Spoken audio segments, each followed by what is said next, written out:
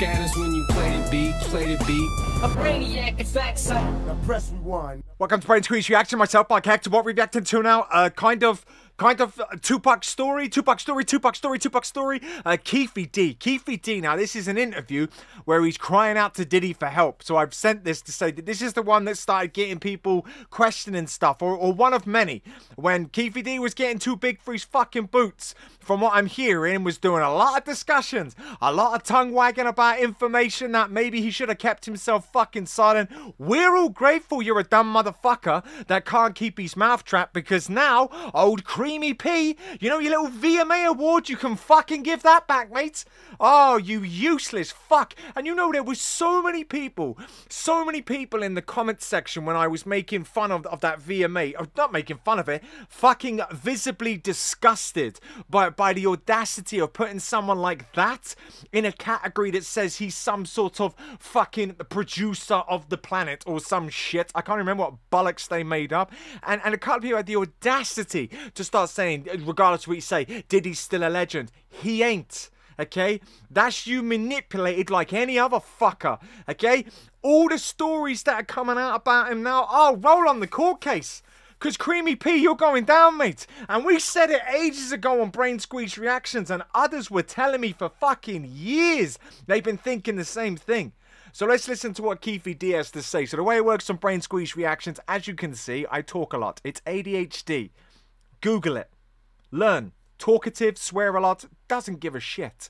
And that's what a reaction should be. It's a reaction, not just me sitting there waiting for you to go, that was good, and me just nodding politely. Shut the fuck up. That's weird. Okay? You should be locked up the same as Cream Puffy, because allegedly he's a part of it. Does that keep me away from being sued? I don't give a fuck.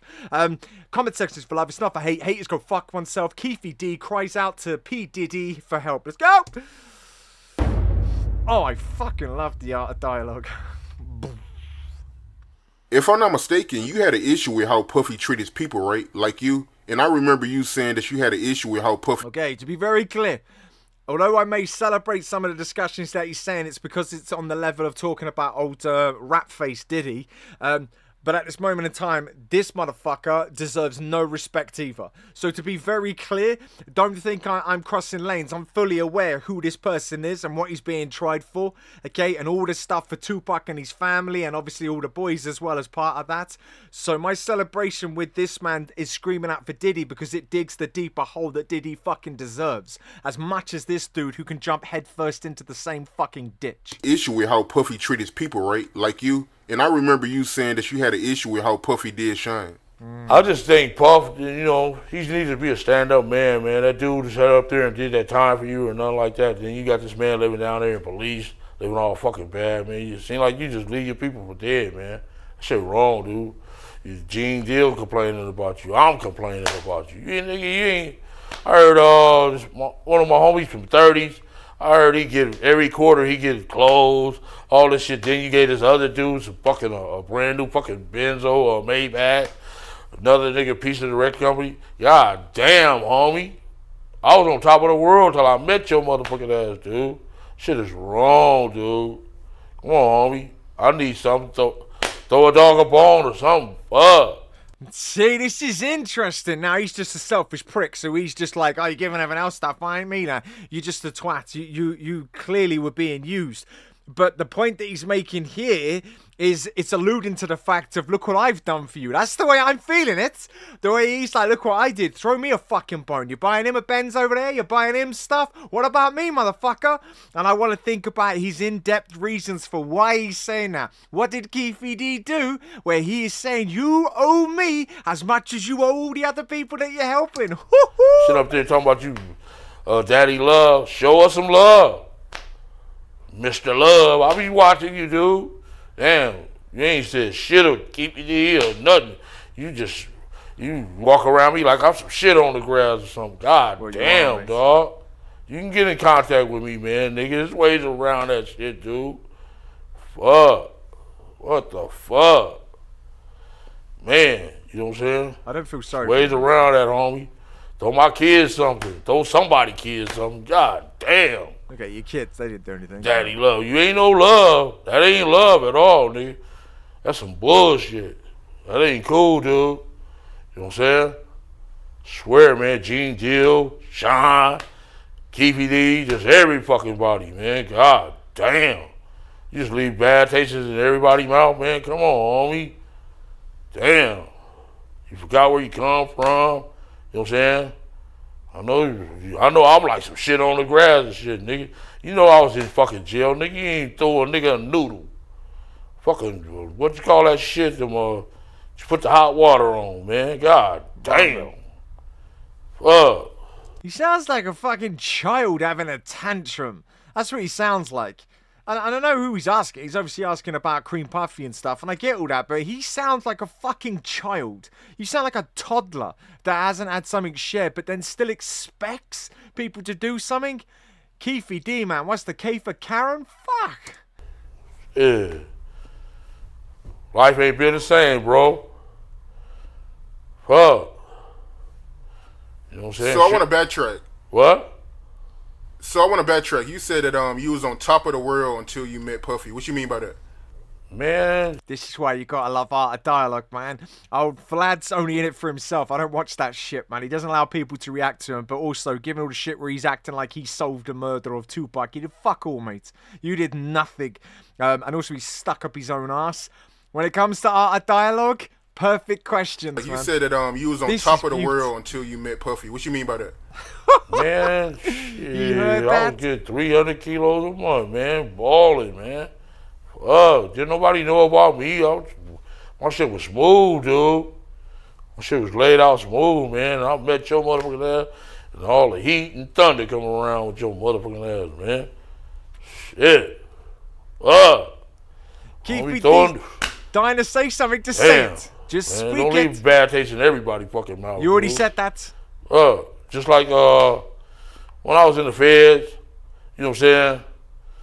You dudes was drinking that fucking that moonshine and shit, man. I used to, every time we met at them rooms at the concert night, I used to put 2 cases in the motherfucking bathtub and shit, homie. You know what I'm saying? You ain't none of you, you know, you wasn't buying them bottles. You niggas was drinking moonshine. This how y'all do it? Man, let me show you how Cali niggas do it, man. Come on, man. Shit ain't right, dude.